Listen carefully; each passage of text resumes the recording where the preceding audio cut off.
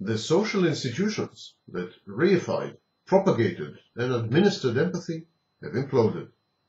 The nuclear family, the closely knit extended clan, the village, the neighborhood, the church, the community have all unraveled. Society is atomized and anomic.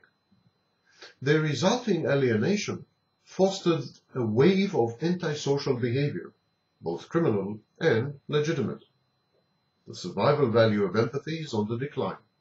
It is far wiser to be cunning, to cut corners, to deceive and to abuse than to be empathic.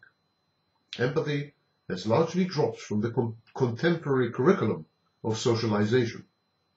In a desperate attempt to cope with these inexorable processes, behaviors predicated on a lack of empathy have been pathologized and medicalized.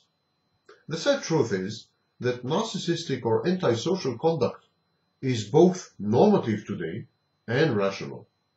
No amount of diagnosis, treatment and medication can hide or reverse this fact. Ours is a cultural malaise which permeates every single cell and every strand of the social fabric.